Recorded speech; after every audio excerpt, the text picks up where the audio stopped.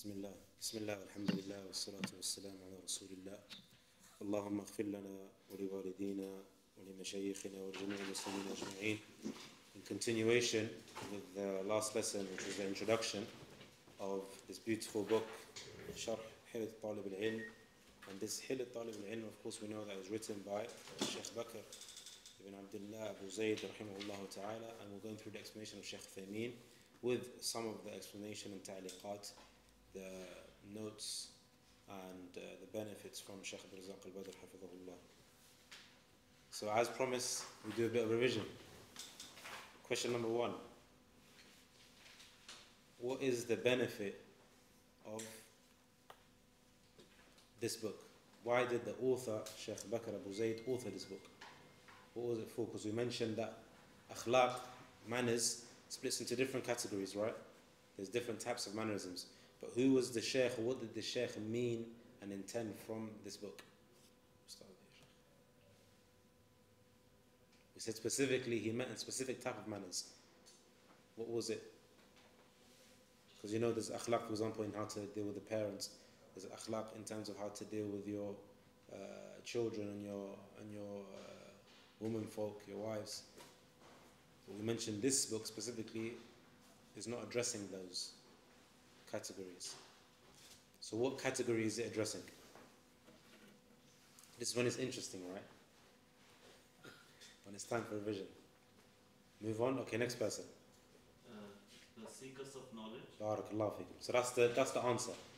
Okay? If you don't know this, write it down. The Shaykh, when he intended to write this book and author this book, the group of people that he was addressing were those that are seeking knowledge. Okay? Those that were seeking knowledge. And then we mentioned what happens to the person that seeks knowledge, okay, and has gained an understanding of knowledge, but they have no mannerisms. Huh? I'll repeat the question again. The person that seeks knowledge and has mannerisms, the person that has knowledge and seeks knowledge has some sort of understanding but has no mannerisms. Two things would happen. What's the first one? Dawah will not be beneficial for the others. If he is giving the dawah based on the knowledge that he has, he is not implementing it. He will not benefit. He won't benefit to the measures that he should be able to benefit to. Okay, what's the second thing that he's going to be? Yes? The knowledge will be taken from him, taken away from him. Exactly what you said basically. He's going to be someone that deprives himself of actually benefiting from that knowledge, exactly what you said. And also, he won't be able to acquire the knowledge. Why? Because of the fact that he's going to be of someone that has not adorned themselves with mannerisms. Hurma min barakat, and there's one more thing as well. What else? No. There's one more thing, that the person that has maybe acquired knowledge but no mannerisms, they deprive themselves of something. So we mentioned the fact that they won't be able to maybe benefit themselves properly. They'll lose the barakah. Barakallahu feekum. So these are the main two things. The first one is they'll lose the barakah of the knowledge. The second one is that they will lose the benefits of actually being able to benefit others as well. Because why? What's the reason we mentioned? What did we say regarding the one that loses it? Why would he lose it? Because we mentioned that what? He's not acting. He's not acting. And what happens when someone comes to try to benefit from someone? He looks at the mannerism Barakallahu feekum. So because of the fact that they didn't acquire any sort of mannerisms and they didn't adorn themselves with mannerisms, then the people won't be able to benefit from them because of the fact that they themselves did not implement these mannerisms. Okay, the next question. We mentioned that mannerisms is to a high level. And what some of the Salaf used to compare akhlaq to mannerisms? Yes? He said, some of the Salaf said that mannerism is like 1/3 of the knowledge. Barakallahu feekum. So he mentioned that the Salaf, they mentioned that in terms of the akhlaq, it is 1/3, okay? كاد أن يكون ثلثي العلم.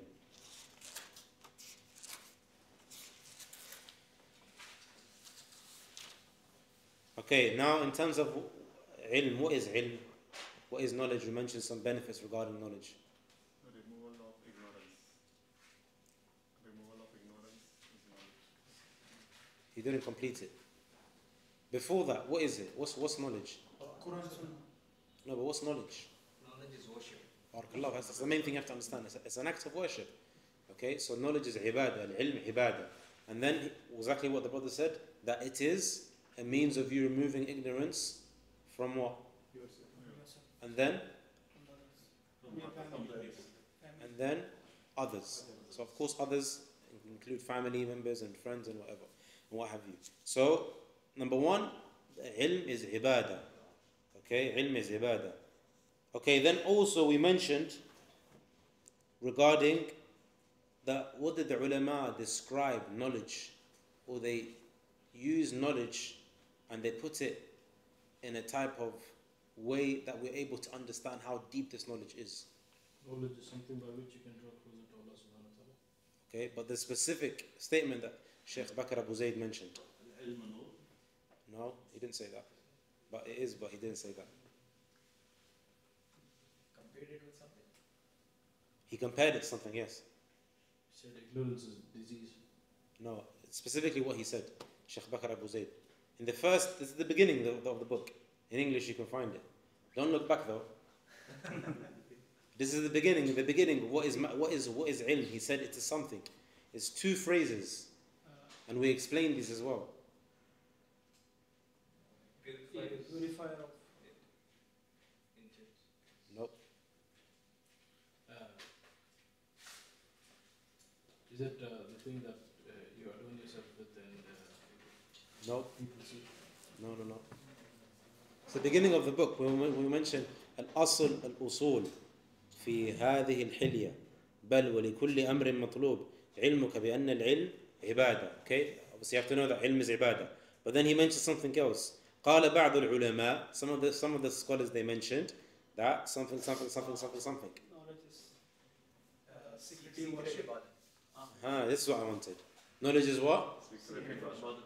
Okay, and And it is for the heart, purification, worship of the heart. I'm sure that pertains to the heart. Very good. So this is what knowledge is. Okay, it's a secret act of worship, comparing it to salah, salatul sirri wa ibadatul qalb. Okay, and also it is like the act of worship from the heart.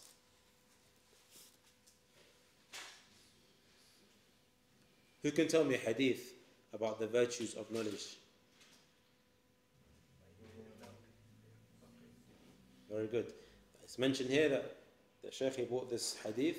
Whoever Allah wishes good for, He gives them the understanding of the religion.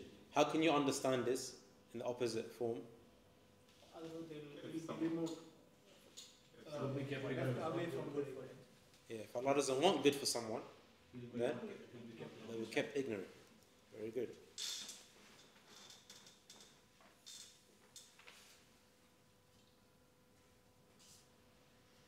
And what's the verse regarding, we mentioned the first thing that one has to always bear in mind when they are seeking knowledge and any act of worship, what's the main thing? Niyyah. Your intention, right? It has to be pure for the sake of Allah. Okay, it has to be pure for the sake of Allah. What's the proof? Barakallahu fiqh. So this is the proof that Allah mentions in the Quran regarding sincerity. وَمَا أُمِرُوا إِلَّا لِيَعْبُدُوا اللَّهَ مُخْلِصِينَ لَهُ الدِّينَ. Okay, now, bearing in mind that we said that, what were the two types of showing off that we mentioned? We mentioned there's two types. One is the Huh? Very good. Riya, shirk, riya, ikhlas. Okay, now, in terms of ikhlas, we mentioned that Imam Ahmad was asked that knowledge, and I would give you the beginning bit, knowledge, you cannot compare it to anything. If, what was the end of the statement of Imam Ahmad? Okay, very good, and then?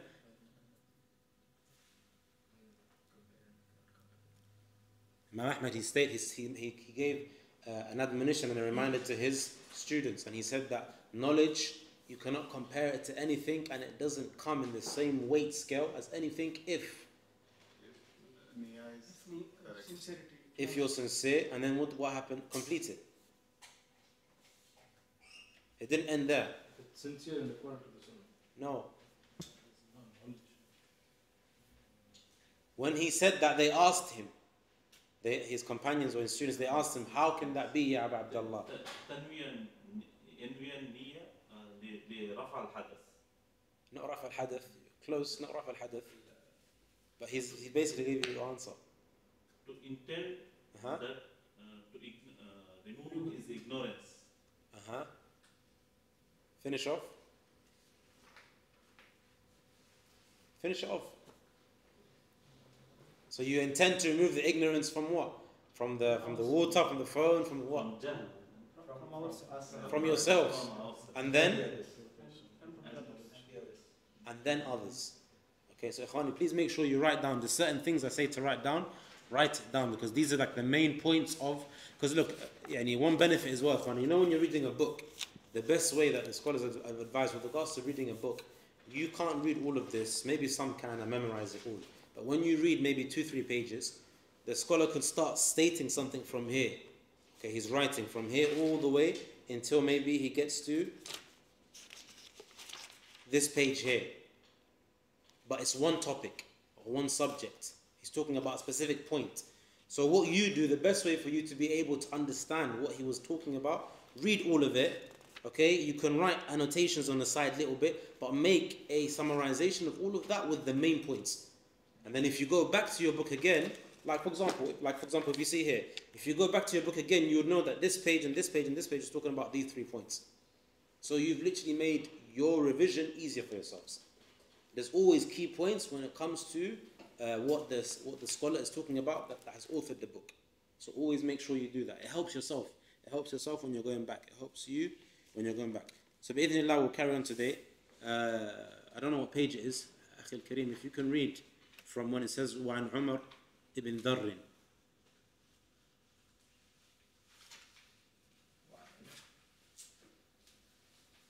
After the statement of Sufyan al-Thawri when he says ما عالجت شيئا أشد علي من نيتي.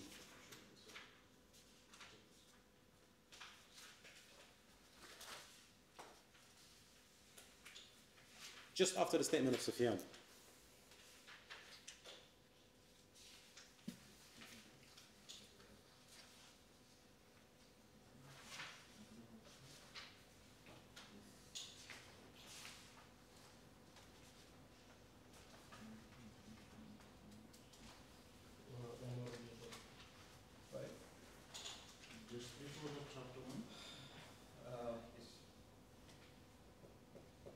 It was narrated that Umar bin Dhar said to his father, "O my father, why is it when you preach to people they are taken by their weeping, and when others preach to them they do not cry?"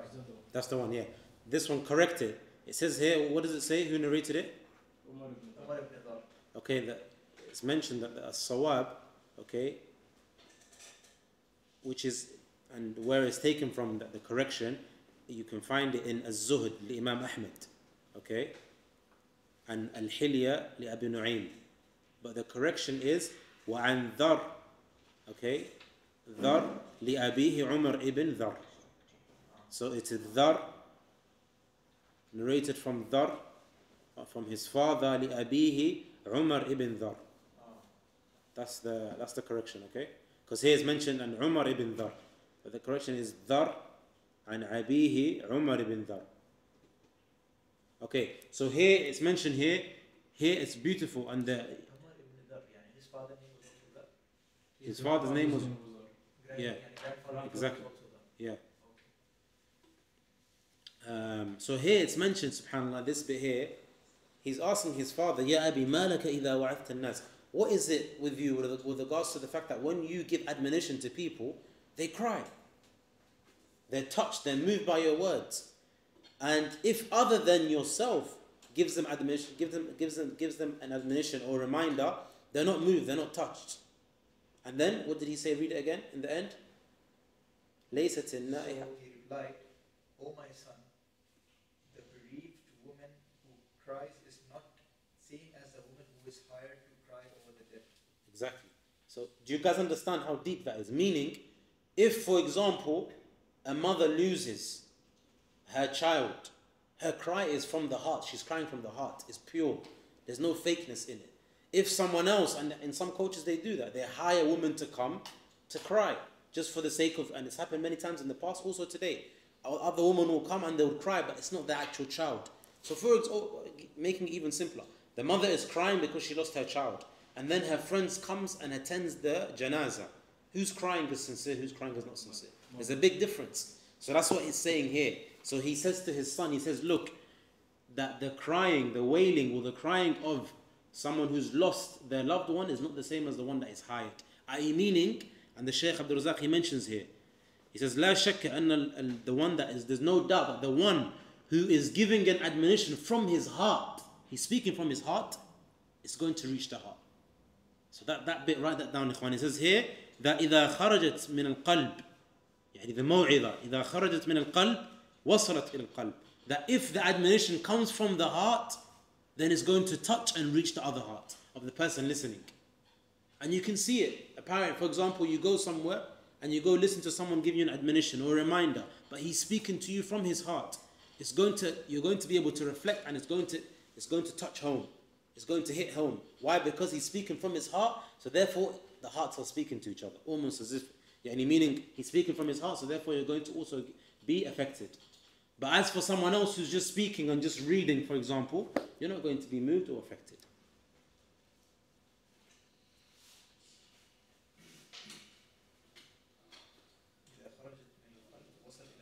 وصلت إلى القلب, yeah. خلافا إذا كان, which is complete opposite if it was what? فقط من اللسان. If it was just from the tongue. Because it's easy for someone to give you lip service. I can just tell you something, or I can just read something to you. But I'm just saying it to you. Different if I'm speaking to you from the heart. So that's the difference.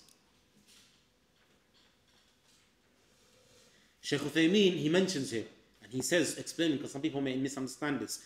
He says here that we don't understand by Dar's father that he's praising himself by explaining to him why this happens.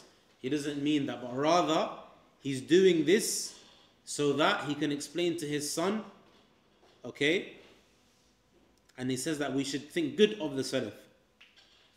And why is he doing it? He's doing it so that he can encourage his son to be from someone that when he speaks to others, to have ikhlas, and to speak from others from the heart.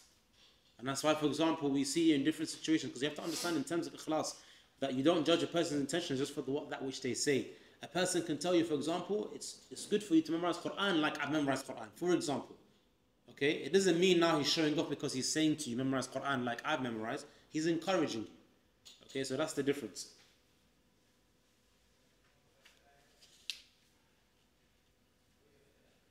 And the Shaykh, he brought the ayah,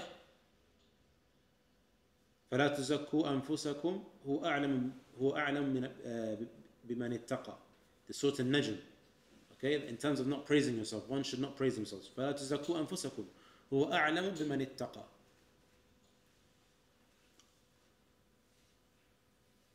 And then this is a good example. The Shaykh Uthaymeen brought an example regarding ikhlas. Okay, regarding ikhlas. The Shaykh, he said, for example, the one that seeks knowledge, or you go to an institute where they're going to give you a certificate at the end. There's two categories of people.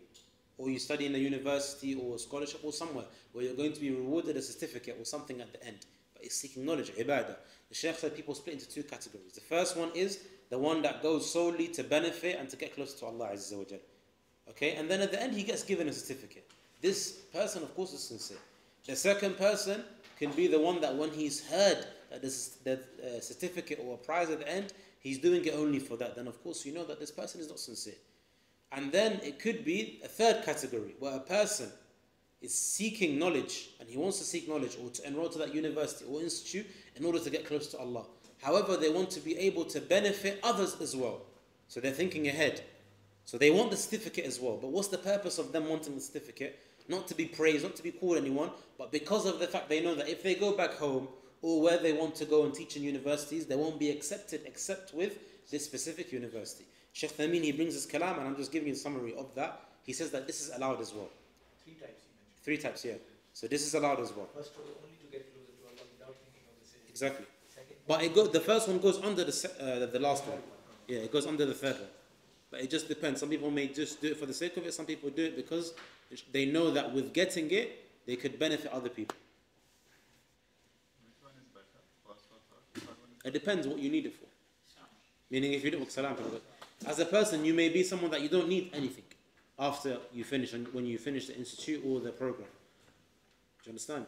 But let's say, for example, you intend to actually use that certificate in order for you to enroll for a position which will enable you to teach and give da'wah, then there's nothing wrong with it. There is nothing wrong with it. But your sole purpose shouldn't be set out for you to benefit from this certificate, from the dunya purposes. Okay? If you can read the next, number 2. Al-Khaswatu al-Jami'ah. Secondly, the comprehensive quality that God guarantees the goodness of this world and the hereafter is the love of Allah, the Most High, and the love of His Messenger sallallahu alaihi wasallam, and realizing them by genuine following and pursuing the tracks of the infallible, that is the Prophet sallallahu alaihi wasallam. Okay, so here he says, the second point is to that which will grant you the benefits of both this worldly life and the hereafter. And that's why the Shaykh he called it Al-Khaswatu Al-Jami'ah. Okay, meaning it's going to bring about so much khair for you. And it literally is that which controls every sort of goodness, and every sort of goodness goes back to it in the dunya and the hereafter. What is it? Mahabbatullah. Loving Allah Azza wa Jal. And loving His Messenger Muhammad sallallahu alayhi wa sallam. And implementing it. وَتَحْقِيقُهَا. Okay, implementing that love. Okay, with what? With following the Messenger sallallahu alayhi wa sallam. Why? Because وَمَا أَرْسَلْنَاكَ إِلَّا رَحْمَةً لِلْعَالَمِينَ. As Allah says, we do not send Him except as a mercy to mankind. And knowing that the Messenger sallallahu alayhi wa sallam was ma'soom, was infallible.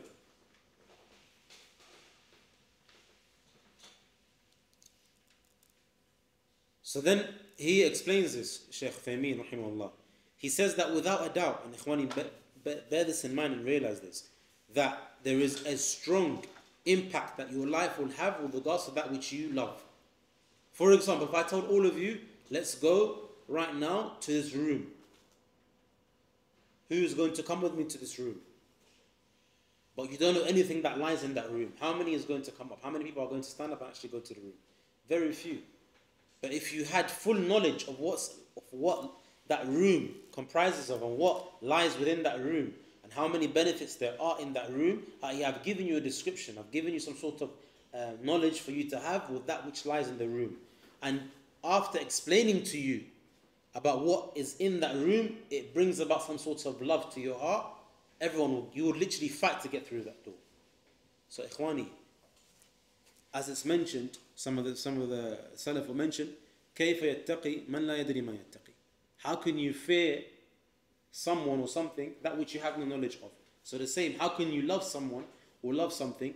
If I tell you to love this, but you don't know what it is, you can't. It's difficult for you. You have to have some sort of knowledge. Hence why it's imperative for all of us to have knowledge of our Lord Jalla Jalal and have knowledge of His Messenger Muhammad sallallahu alaihi wasallam.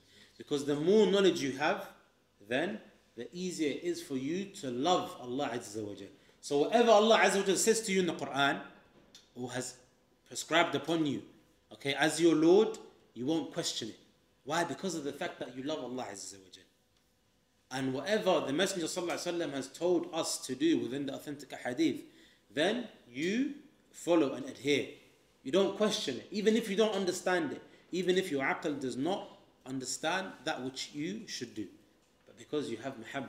But that's why Allah says in the Quran, قُلْ إِن كُنْتُمْ تُحِبُّونَ اللَّهَ فَاتَّبِعُونِي يُحْبِبْكُمُ اللَّهُ وَيَغْفِرْ لَكُمْ ذُنُوبَكُمْ وَاللَّهُ غَفُورٌ رَحِيمٌ. And that's the ayah that the ulama, they say, ayatul mihna. It is the ayah of imtihan. Many people claim they love the Messenger sallallahu alaihi wasallam, and they claim they love Allah. But when is the real test? When you are put to test. And that's why, Ikhwan, you have to realize with regards to a person adhering to the Quran and Sunnah and being a good Muslim, it's easy for you to say, to understand, maybe to memorize, but when it comes to implementation, for you to actually apply, that's when you get tested. For example, Allah Azza wa Jalla says, فَاصْبِرُوا. Be patient. The Prophet ﷺ says, إِنَّ أَشَدَّ النَّاسِ ابْتِلَاءً الْأَنْبِيَاء ثُمَّ الْأَمْثَلَ فَالْأَمْثَلِ. Those that are tested the most are the Anbiya, then those that come after them and after them. Okay? But then you can say it to someone else. When they ring you, oh, akhi, wallah, I'm going through difficulty. And then you tell that person, be patient. But when you are put to test, do you love Allah Azza wa Jal? Do you have full trust in Allah? Do you love the Messenger sallallahu alayhi wa sallam? I know that this is a test. That's when you need to question yourself. But how is that going to be easier for you? The more knowledge, ikhwani, wallah, the more knowledge that you equip yourself with, the more you know Allah Azza wa Jal. Because as Muslims, we go through difficult things. Okay, we go through stages, we go through things that are difficult. But that's why it says here, the ulama, they mention this ayah as the ayah of imtihan. Why? Because then when you're put to test, that's when you really realize and know how much do I love Allah, how much do I love Muhammad sallallahu alayhi wa sallam.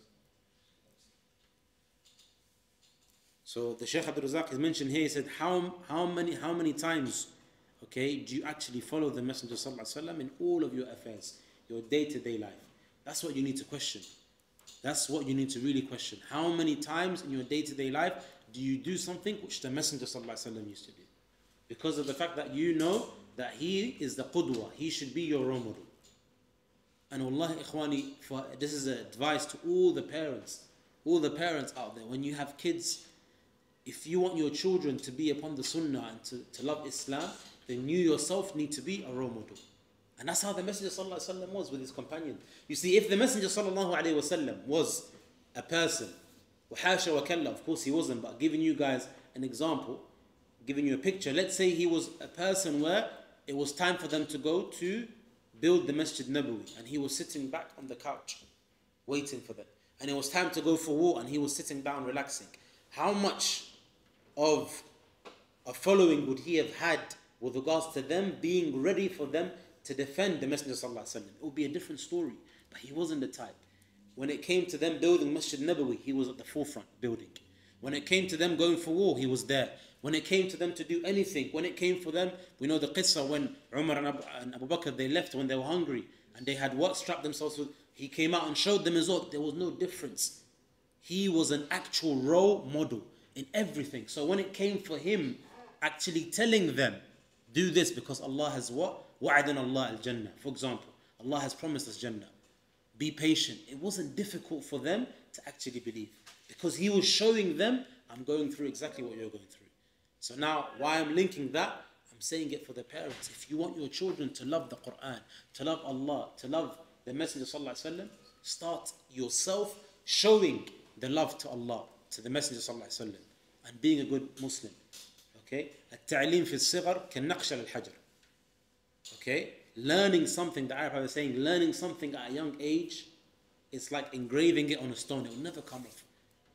They will just copy. So going back to here, in terms of the sunnah, it is important for you to know that it's imperative for you to love the Messenger sallallahu alaihi wasallam and to love Allah. Ibn Qayyim, he mentioned something here, ikhwani.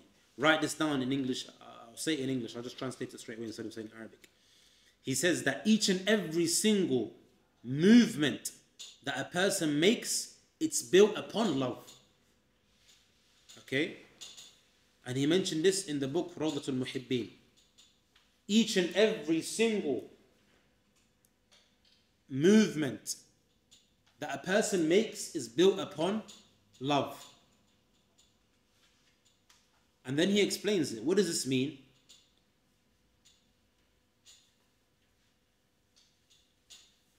Because the intent of you intending to do something won't happen until you actually have a love for it.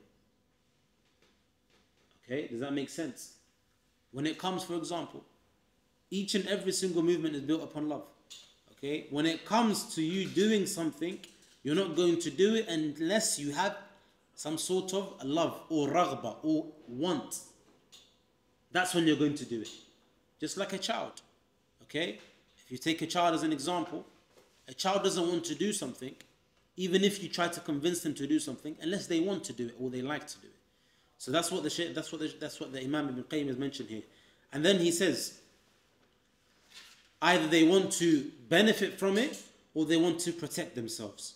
So whatever you do is built upon that. You won't actually do something unless you have some sort of energy behind you actually wanting to do it. Otherwise, you won't follow it through. Okay? Otherwise, you won't follow it through.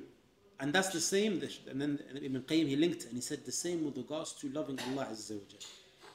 how can you follow that which He's prescribed upon you to the fullest if you don't have a lot of love for Him? Allah tells you to pray 5 times a day.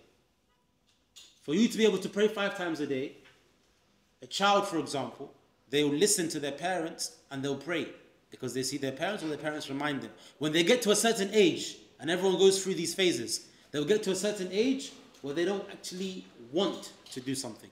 So therefore they leave it off until that love comes back again. So that's why we mentioned in the beginning, what? Cultivate your children upon as-salah, upon goodness. Why? Because maybe they'll go through a stage where shaitan will drag them or their friends. But because you cultured and nurtured them and cultivated them upon salah, okay, salah as in prayer and also salah as in soundness and goodness, after they go through that phase, they'll remember the good things about that which they used to do when they used to pray because they were cultivated upon that. Okay, so as a human as well, if you have a love, and as an adult, if you have a love for praying salah because you know the reward, okay, and then you fear the punishment of Allah Azza wa Jal, and you hope for His reward, and you love Him, these 3 things, and that's how the ulama, they used to describe a mu'min, a believer should be like a bird, okay, you have love for Allah, that body of the bird is the love of Allah Azza wa Jal, it's going to push you to want to do more. And the wings that keep the bird floating in the air and flying, one of it is fearing Allah's punishment, and the other one is what? Hoping for His reward. So that's how it should be. So the more, linking back to Ibn Qayyim, the more love you have for Allah Azza wa Jal, and love doesn't come except if you have knowledge of Allah Azza wa Jal. So the more knowledge you have of Allah Azza wa Jal, ikhwani, when you read the Quran, how is it that some people are touched by the Quran, by the words of Allah Azza wa Jal, and some others are not? Because if you read a statement of Allah Azza wa Jal, for example, it was known as some of the companions, they read ayah, قُلْ هُوَ اللَّهُ أَحَدٌ اللَّهُ الصَّمَدُ لَمْ يَلِدْ وَلَمْ يُولَدْ وَلَمْ يَكُنْ لَهُ كُفُوًا أَحَدٌ, and they will cry. And then you think, cry, why are they crying? Because they understand it. Because they have knowledge of the ayat, of the verses, the explanation, so therefore they're affected. But the less knowledge you have of Allah Azza wa Jal, then the less you're going to be affected. Simple example, ikhwani. A person can sit for 3 hours on their phone, or 3 hours on the TV, or 3 hours doing a hobby or a sport. A person that goes and plays football, a young boy that goes and plays football, or an adult that plays football, they will sit 4 or 5 hours playing. They won't even know how long they played for. Why? Because they have love for what they're doing. So let's say now you had a lot of knowledge with regards to Allah Azza wa Jal and the deen, then you would have more love to be able to be patient upon that which you need to learn, and also to carry out that which Allah Azza wa Jal has prescribed upon you.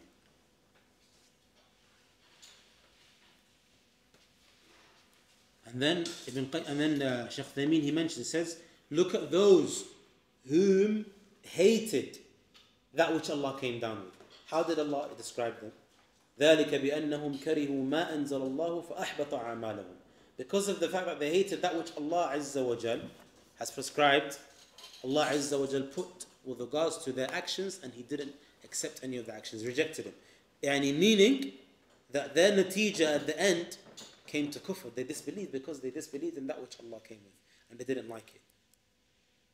So that's why Shaykh Bakr Abu Zayd mentioned it, that it is from the main thing that you will benefit from in this dunya, that all the goodness goes back down to, is love. So make sure that love for Allah Azza wa Jal is solidified with knowledge and not jahl. Okay? Because that's when the people that go astray, like the Sufis for example, they have a lot of love but there's no knowledge. That's why it's incumbent upon you to have knowledge, because knowledge keeps you firm and in the middle. And then we're going to go to the next point, which talks about being in the middle and wasatiyah. But before we move on to that, last point I'll mention as well, ikhwani, it's important for you to know. Actually, before that, the Shaykh Uthaymeen, he said, for example, he gave an example with regards to love. He said that in his time, okay, some of the students of Shaykh Abdurrahman ibn Sa'di, Abdurrahman ibn Sa'di, they would copy the way he would write. Okay, they would write the same way that he would write. Shaykh Uthaymeen says, مع أن خطه رحمه الله لا يعتبر جميلا. Even though his handwriting, the Shaykh's handwriting, meaning his teacher, Abdurrahman al-Sa'di, wasn't actually even good. He didn't have good handwriting. But because of the fact that they loved the Shaykh, his students, so Shaykh Uthaymeen's companions, they copied his handwriting. This is built upon love. And the same way you see, for example, someone could love a reciter, Quran reciter, for example. You like a Quran reciter, and therefore you try to recite like him. Even though to someone else that the voice is not that nice, but because you love that Quran reciter, you want to copy him. So that should be the same, and that doesn't happen except if you have knowledge, or you listen to the person, or you educate yourself. So we should all strive to educate ourselves with regards to our Lord Jalla Jalaluhu. And Ikhwani, also with regards to children, it's important for you, and this has happened many, many times. When you're raising children, you have to realize that as a child, and Islam, the Prophet ﷺ used to be what? Arhamun nas. And he said, Man la yarham, la yurham. The one that doesn't have mercy, mercy won't be given to them, or they won't also be shown mercy. With regards to children, you should nurture them upon loving Islam, not hating Islam. So children, you should give them targheeb and not tarheeb. Okay? You should give them tarheeb, meaning you should tell them, if you do this, you're going to get this. If you do this, you're going to get this. If you do this, you're going to get this. If you do this, you're going to get this. So fill their mind and give them 10 out of 10 options, give them 8. If you do this, you get rewarded. And give them 1. If you don't do this, this could happen. Because you see, look, and I'm speaking, Ikhwani, through experience. I know people that have left Islam due to the wrong cultivation. Because of the fact that if you give a child and you say to them, if you don't do this, this will happen to you. If you don't do this, this will happen to you. If you don't do this, this will happen to you. What is that child raised upon? It's a question. Huh? Fear. This is what? Say again, Akhi? Fear. He's raised upon fear. Islam does not teach fear. In terms of a child, Islam teaches love and mercy and rahmah. And that's how the Prophet ﷺ was. What does Allah say in the Quran? وَمَا أَرْسَلْنَاكَ إِلَّا رَحْمَةً لِلْعَالَمِينَ. Let alone a child. So if you build your child, or you cultivate your child upon punishments and this and this and this, with regards to the deen, we're not talking about raising them or their behavior. I'm talking about the deen, specifically the deen, Ikhwani. Okay? Specifically the deen. It should be fun. It should be, something that they love. When they're young, they play, they have fun, they get rewarded. So when they grow up, like I said to you, if they do go, they remember the good moments of Islam. You want to leave a good imprint. So because Allah could take your soul as a father. Let's say you've got children and Allah takes your soul at the age of 50 or 40. And now your children are that age where, either this way or that way. But because you had a good upbringing and you raised them right, they ended up loving Islam. So that's something that's very, very important, and we need to understand this. Read the next bit, Akhi. Yeah. The two-belief principle is also considered as the basis of this book, and its position is that of a crown to make clothes. So, O you seekers of knowledge, here you are sitting cross-legged for the lesson, and your souls are attached to the most precious of things, seeking knowledge. So I advise myself and yourselves to fear Allah, the Most High, openly and in secret, for indeed it is the tool and the landing place of all virtue, the level of praiseworthiness, the source of power, and the ascension of the highly aspirated, and the most secure binding for the heart from the pit and tribulations, so do not become negligent of it. Barakallahu fik. So the Shaykh is saying, Shaykh Bakr Abu Zayd, that with regards to love and loving Allah Azza wa Jalla and His Messenger, he explained it as a taj, as a crown. Okay, literally as a crown. Why? Because of the fact that we explained the reason why. Okay, and then he says, فَيَا أَيُّهَا طُلَّابِ, O seekers of knowledge, O seekers of knowledge, هَا أَنْتُمْ هَؤُلَاء, okay, تربعتم للدرس, okay, that you literally sat in the lesson. Now you're sitting in the lesson. May Allah Azza wa Jalla accept it from us. That you're sitting in this lesson, and that your intention, of course, you've attached yourself and you've made yourself try to be from those that seek knowledge. Okay, Talib Al-Ilm, to seek knowledge. So the Shaykh, he said, I advise you, this is the Shaykh advising every reader of this book, فَأُوصِيكُمْ وَنَفْسِي بِتَقْوَى اللَّهِ. Question, why is it the Shaykh's advising with this first advice? With fearing Allah. Why did the Shaykh start with that advice? Why didn't he say, I advise you with good mannerisms? Barakallahu fik. It's a very simple question. It wasn't difficult. Because from the Sunnah of the Prophet ﷺ, that he would start his khutab and other things with the best of advices, which is the fearing Allah Azza wa Jalla. In secret and in open. In secret and in open. And that this is the landscape, literally, when it's the landscape of all of that which is khair. Fearing Allah in secret and open, if you're able to try your best to strive to do that, ikhwani, then that is the most, and we mentioned last week, the most important one from the two is fearing Allah more when you're in secret. Because you came into this world alone, ikhwani. Okay? And you go into the grave 6 for under alone. And you'll be resurrected alone. And you stand in front of Allah Azza wa Jal alone. Each and every one of us, subhanAllah. May Allah enable all of us to have a good ending. Because that's the main thing, that the more you do in secret, then inshallah that's the better thing.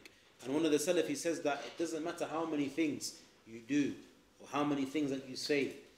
If the people have praised you, and so many people praise you and speak good of you, but the relationship between you and Allah is not strong, then there's no khair for you. And the opposite, that if your relationship with you and Allah is strong and everyone else speaks ill of you, you shouldn't worry and you shouldn't care. And that's the main thing, ikhwani. Why? Because of the fact that you came into this dunya alone. So here the Shaykh is saying that with regards to and this will be the mahbit al-fada'il. Literally, it will be the landscape of all of the khair, all of the goodness, and the praiseworthy things as well. And it will be the strength, i.e., you being able to have the fear of Allah Azza wa Jal. And it will save you and cleanse your heart and save you from all sorts of trials and tribulation.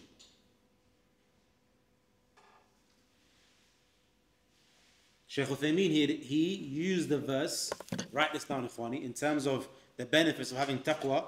The verse is, يَا أَيُّهَا الَّذِينَ آمَنُوا إِن تَتَّقُوا اللَّهَ يَجْعَلْ لَكُمْ فُرْقَانًا.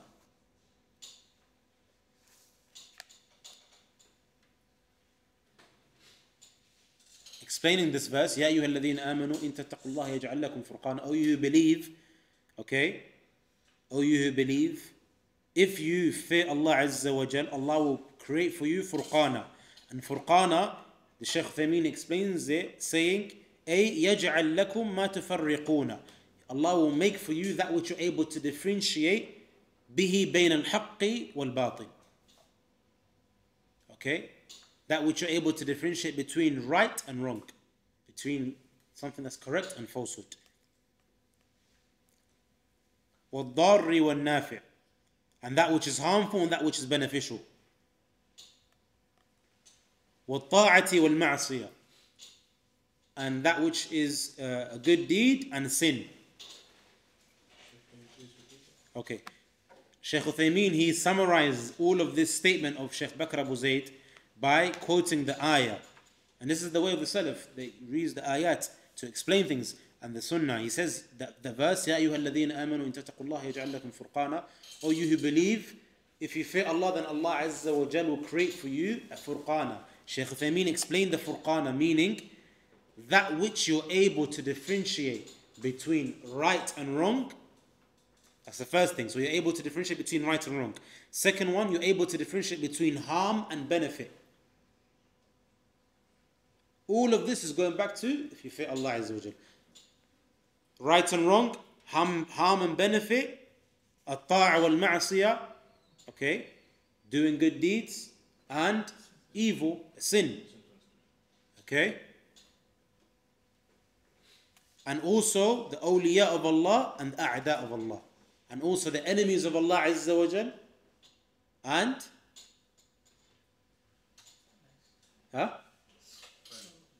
exactly, and the awliya of Allah Azza wa Jal.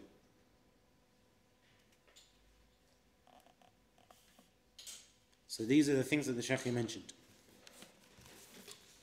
Which surah is this? This is Surah Al-Anfal. Number 9. It's number 9. But the ayah number 29. Surah Al-Anfal, ayah number 29. 29. The Shaykh, he says that this Furqan, it can come by the means of seeking knowledge. Meaning, for you to be able to differentiate between these things, you have to have knowledge.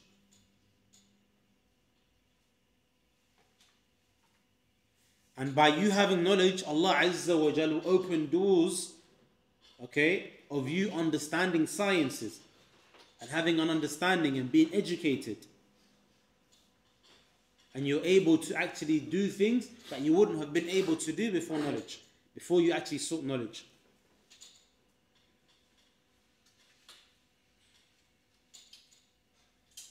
That's one way of you getting the Furqan, being able to differentiate. That's one way. The other way, so write this down as well, the first way is by having knowledge, to be able to differentiate between all these things. But the main source is what, ikhwani? Fearing Allah. The main source is fearing Allah, and Allah will grant you these things. And how you grant these things, the wasila, meaning the means, the actual practical steps that you do is having knowledge, or seeking knowledge. The second one, the Shaykh, he says, by that which Allah Azza wa Jal will plant in your heart. No. We said the verse, in tattaqullah, if you fear Allah, Allah will grant you furqan. Yeah? And then you'll be able to differentiate between these four things that we mentioned. And the wasila, the means, the application. For example, akhi, if you want to get close to Allah Azza wa Jal, you fear Allah, right? If you want to get close to Allah, you fear Allah, you're a good person, you have good mannerisms. How do you actually apply that? By having knowledge. So the actual application is knowledge, which you have to go out and do. Okay, so we mentioned the verse is fearing Allah, but the actual wasila, the means that drags you or leads you to fearing Allah, is by knowledge. The Shaykh said that's the first one. The second one is that Allah Azza wa Jal plants in your heart something called firasa, which you're able to differentiate. And I'll explain it to you, ikhwani. For example, okay, if someone, if I meet Brother Muhammad, for example, comes to me, and I'm someone that, I can differentiate between a good person and a bad person. I may not have as much knowledge as the brother sitting next to me, and he knows people by when they speak to know whether they're a good person or not a good person in terms of knowledge-wise. So he sought knowledge. But Allah Azza wa Jal has given me firasa. What does firasa mean in English? I always forget the name. Firasa is you're able to, if you're able to suss someone out, judge someone, you're able to basically, but just by looking, for example, it's actually a type of knowledge that Allah grants to some people, not to everyone. It's not ilmul ghaib, it's not knowing the unknown or unseen. For example, I'll give you guys a simple example. If someone was to come to want to take my daughter in for marriage, and I have my uncle next to me, he's sitting in the same room as me, and I come and I meet the brother, and the brother, mashallah, I look at him, he's got a beard, he looks like a nice man, mashallah, and I say, yep, definitely, I'm happy. And then he leaves, and my uncle says to me, he's not good. I say, what do you mean? He's bayy, mashallah, knows Quran, knows, but then Allah has given him firasa. He can read people through that which is apparent. If you look, write it in Arabic, firasa. It's a firasa, fa, ra, sin. So fa, ra, alif, sin, ta marbuta. Intelligence? It's a type of intelligence, there's a specific name for it. Physiognomy. Yeah, that's it. Physiognomy. So that specific thing, you guys never heard of it?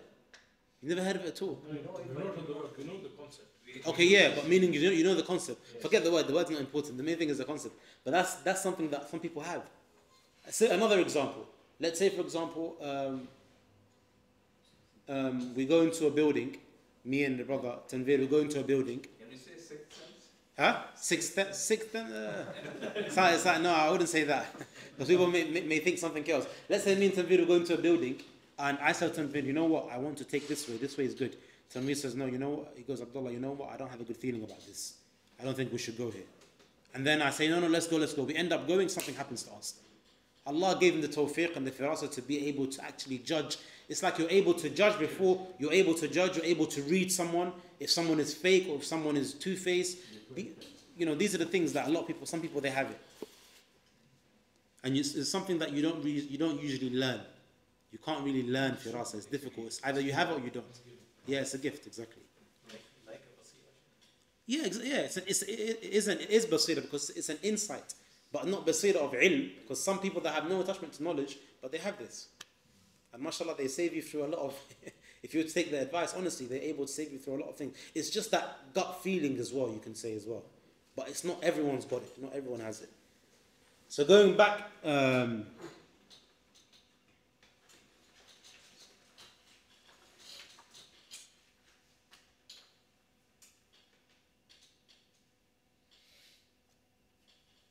this here is reported in the Prophet ﷺ mentions this actually in Sahih al-Bukhari.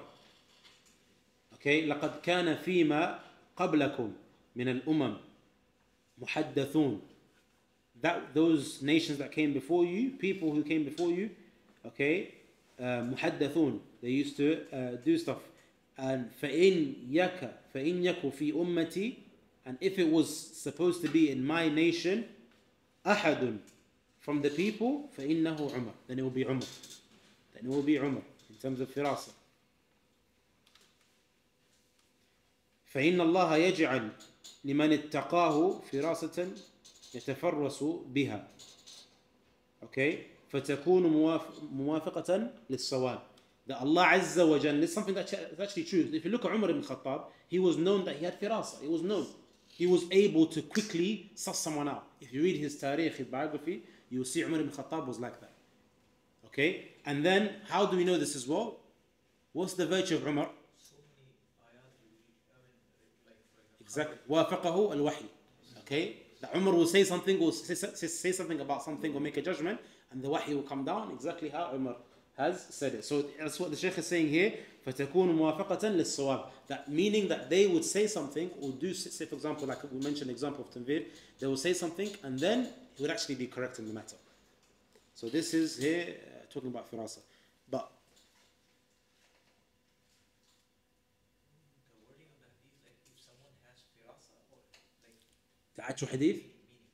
the meaning of it, yeah, meaning that if it was to be, the Prophet ﷺ mentioned, if it was the people came before you who had this, and if anyone was to have this from my nation, ummati ahadun فإنه Umar, then it will be Umar. Yeah, nobody had it. In the No, it doesn't mean nobody had it, but if it was anyone that would have it, then it will be Umar. But it doesn't negate that no one had it. Do you understand? So when the Prophet ﷺ is saying this hadith, it doesn't mean that no one actually had it, but it just means that if it would be anyone, then I would say it's Umar. 100% he has it. Yeah, that meaning precisely. Not more deserving, just saying that if anyone... I'll give you another example. If I say in this room, you know what? Really and truly, everyone here is very intelligent. But if I were to say that someone has an IQ level of 99, I'll say it's Tanvir. It doesn't mean no one has ever had an IQ level of 99, but I'm talking about with regards to those that are around me. If I was to say precisely, it will be you. It doesn't mean no one else has it, but it just means that I'm talking about you specifically.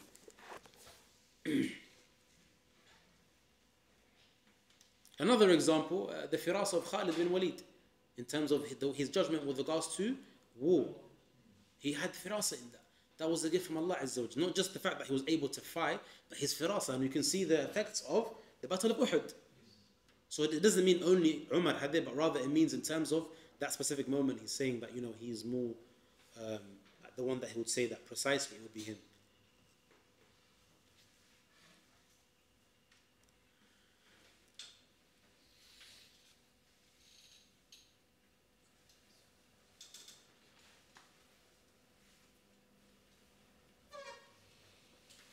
So then after that, the Shaykh, he mentions here that in terms of one that seeks knowledge and fears Allah Azza wa Jal, and Allah Azza wa Jal is able to help, Allah Azza wa Jal is able to help them and open up doors for them from different ways that which they weren't able to actually know beforehand. And Ikhwani, Wallahi, you see that even in terms of when someone studies and tries to memorize the Quran, the more you learn in terms of knowledge and the more you sacrifice for seeking knowledge, then you see other things being opened up for you. You see other things being opened up for you. So, 3 benefits, Ikhwani, to summarize that which we've mentioned. Okay, no problem. Ikhwani, inshallah, we'll take 5 minutes break and then we'll resume bi'idhnillahi ta'ala. Bismillah, alhamdulillah, wa salatu wa salam ala rasulillah. So just to conclude with regards to that which you mentioned in terms of having the taqwa of Allah Azza wa Jal, because the Shaykh at the end he mentions that if you're able to have the fear of Allah Azza wa Jal, then it protects you from a lot of fitan. And then he says, فَلَا تُفَرِّطُ, meaning do not be from those that literally leaves us off. Because tafrit is like, you let go and you let your wings open and therefore someone where if any sort of trial or tribulation comes towards your way, you'll be affected. But rather you should have yourself as a fortress. Okay, have yourself as a fortress. Have a fortress around yourself. Al-Husn, you know the Husn al-Muslim. It's called fortress for a reason, fortress of the Muslim. Why was it called that? And I believe the author chose that name specifically because it makes sense. You're protecting yourself from all the sorts of harm that can come your way with the dhikr of Allah Azza wa Jal. Just like the companion that came to the Messenger Sallallahu Alaihi Wasallam and asked him for advice, he says, "Ij'al lisanaka ratban min dhikrillah." Keep your tongue moist with the remembrance of Allah Azza wa Jal. Even, that's another advice and reminder for myself first and foremost and all those listening, your children, ikhwani. You should teach them adhkar in the morning and evening before they go to the toilet, when they come out, before they go to sleep. All of these things, there may be small things, but they're a means of protection for you, your children, and inshallah your future generation that will come from you. Okay, so اجعل لسانك رطبا من ذكر الله. This is something very, very important and crucial. So if you are from those that does this, i.e. you fear Allah Azza wa Jal, then there are three benefits, and we'll end with these three benefits. The first one, that Allah Azza wa Jal will give you that furqan, the ability to differentiate between right and wrong, ma'asiyah and ta'ah, sin and doing good deeds, harm and benefit. And lastly, the friends of Allah Azza wa Jal and the enemies. That's the first benefit, that Allah Azza wa Jal will give you the capability to have this. The second one, يكفر عنكم سيئاتكم. Allah Azza wa Jal will forgive your sins. Allah Azza wa Jal will forgive your sins. That's the second benefit, that if you fear Allah, Allah will forgive your sins. Okay? You may fall short, you may make mistakes, but because you fear Allah Azza wa Jal, Allah will forgive you because you return back to Him. And the last one is, so the second one we mentioned, that Allah will wipe away your sins. The second one, Allah will forgive you, actually forgive you. Because there's a difference, ikhwani, between Allah wiping your sins away and forgiving you. Okay, and the Shaykh, he broke them into two different categories. So the first one is that Allah Azza wa Jal will expiate your sins. And for example, ikhwani, is that a person does something to you. Okay? A person does something, for example, your own child. Okay? Your child has done something to annoy you, or your child is naughty. And what do? You wipe away that which they did, meaning you forget about it. But you didn't forgive them. Okay? There's two different things. So here, the Shaykh is saying, if you fear Allah Azza wa Jal, يُكَفِّرْ عَنْكُمْ سَيِّئَاتِكُمْ, that Allah Azza wa Jal will wipe away and expiate that specific sin. And also Allah will forgive you for that which you did. Okay, so these are the three things, ikhwani, that we should take note of with regards to this specific point which was mentioned regarding fearing Allah Azza wa Jal. And what's the verse? What's the verse? In tattaqullah. What's the verse? يا أيها الذين آمنوا إن تتقوا الله يجعل لكم فرقانا. The end of the verse, ويكفر عنكم سيئاتكم.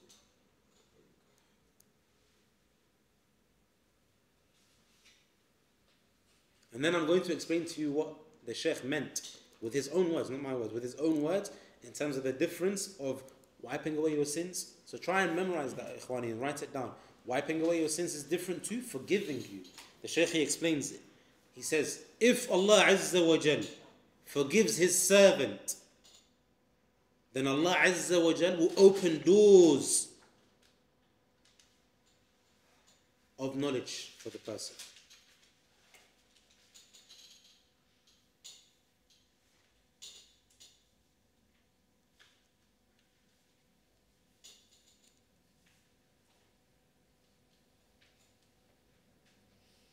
And look at the verse that Shaykh Uthaymeen uses. إِنَّا أَنزَلْنَا إِلَيْكَ الْكِتَابَ بِالْحَقِّ لِتَحْكُمَ بَيْنَ النَّاسِ بِمَا أَرَاكَ اللَّهِ. لِتَحْكُمَ بَيْنَ النَّاسِ, so that you can what? Judge between the people. بِمَا أَرَاكَ اللَّهِ, that which Allah Azza wa Jalla has given you the capability to see. Okay? وَلَا تَكُنْ لِلْخَائِبِينَ خَصِيمًا. So that which is the difference between the two, that Allah will wipe away your sins. Okay, no problem. Allah will wipe away your sins.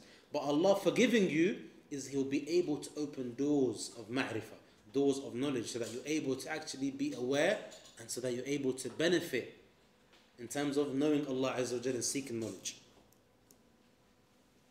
And then after this verse, لِلْخَائِبِينَ خَصِيمًا وَاسْتَغْفِرِ اللَّهِ. Shaykh Uthaymeen says straight away when Allah mentioned this, then afterwards, Allah mentions straight away after this ayah, لِلْخَائِبِينَ خَصِيمًا وَاسْتَغْفِرِ اللَّهِ.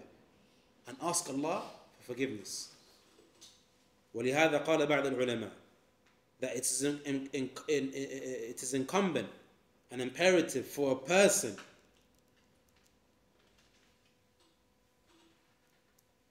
that if, look at how deep this is. This should be written in gold. That if a person is approached for an Islamic verdict, for a fatwa, istuftiya, that they should put forward and yuqaddim istighfar Allah حتى يبين له الحق. لأن الله قال لتحكم ثم قال واستغفر الله. الله أكبر. رحم الله شيخ Uthaymeen. Here, it mentions, and this is the last point we're going to mention, that why is it so important for you to ask Allah to forgive you and also wipe away your sins? This is the reason. Because Allah Azza wa Jal will open doors. If Allah forgives you, He opens doors of ma'rifah, i.e. knowledge for you. And then here is an example. The Shaykh says, because of the fact, that's why some ulama, they would say, that if someone comes to you with verdicts, or comes to you to ask you a question, you should ask Allah Azza wa Jal to forgive you. That way, why? Allah Azza wa Jal will bring about clarity so that you can know that which is the truth. I.e. you'll be able to reply with an answer that is upon some sort of knowledge and it's based upon knowledge. And that's why, and then the Shaykh used the verse, لِتَحْكُمَ بَيْنَ النَّاسِ, so that you can judge between the two people, but then straight away Allah used the next verse, Allah stated in the next verse, وَاسْتَغْفِرِ اللَّهِ, and to ask Allah Azza wa Jal to forgive you. What's the reason, Ikhwani? Allah says in the Quran, Ar-Rahman allama al-Quran. Okay, that no one, when you think about it, no one is self-taught. People say, I'm self-taught, I taught myself. Okay, Allah Azza wa Khuliqa al-insanu da'if, Allah has created us weak. So when you think about it, Allah Azza wa Jal has given you the capability to have some sort of insight and to have some sort of understanding. Everything comes from Allah Azza wa Jal. So that's why it's known that you should seek forgiveness from Allah Azza wa Jal. And a perfect example is the Messenger sallallahu alayhi wa sallam. How many times did he seek for repentance? 70 to 100 times a day. And he was the Messenger sallallahu alayhi wa sallam. He was illiterate. But yet the basira and the knowledge that he had, Allahu Akbar. So we ask Allah Azza wa Jal to make it of benefit that which we've sat in this gathering. And bi'idhnillahi ta'ala, next lesson we'll go into a very important topic. And with that note, we'll end. Subhanak Allahumma wa bihamdika, ashhadu an la ilaha illa anta, astaghfiruka wa atubu ilayk, wa sallallahu alayhi wa sallam ala nabiyyina Muhammad wa ala alihi wa sahbihi ajma'in, wa akhir da'wan alhamdulillahi rabbil alameen.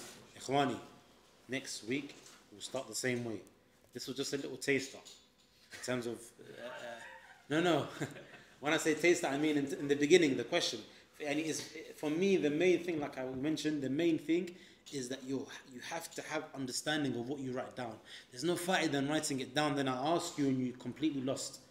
If you don't understand the question, that's something else. But you know they say, or we used to always be told all the time when we were in the Jami, that understanding the question is half of the knowledge. Understanding the question is half the knowledge. Okay, I won't say the other bit because all of you use it, so I'll leave the other bit that I was going to say because you may use it. But you have to understand the question. So if you don't understand, that's not an issue. But if you've understood the question, but you're not able to remember, it's because you didn't do revision. It takes, and that's why we would know as well, the ones that are able to benefit more from any sort of sitting down or gathering or reminder are those that have read before they've come to the lesson.